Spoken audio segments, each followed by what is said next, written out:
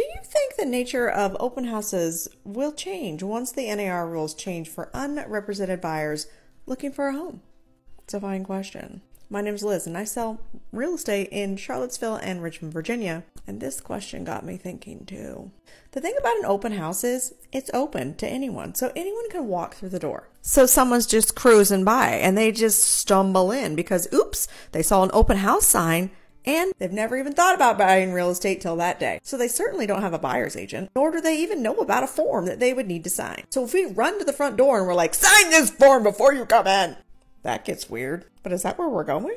What about if it was a little different? What about if they had to sign something stating that they knew that they were unrepresented before they came in? What if that just became the norm?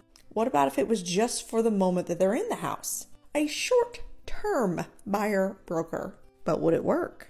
I think we're all going to learn together on this, right? All the smart humans that are in real estate are going to figure this out. So let's stop freaking out. Oh, P.S. If you'd like to come to the Homegirls and Gents live training event, just comment Homegirls. I'll give you all the DD-poos. It's free. It's on Zoom. You're going to love it. We'll probably end up talking about this too. Anyhow, what are your thoughts? Are we attacking people at the door? Is there a short-term form? What say you?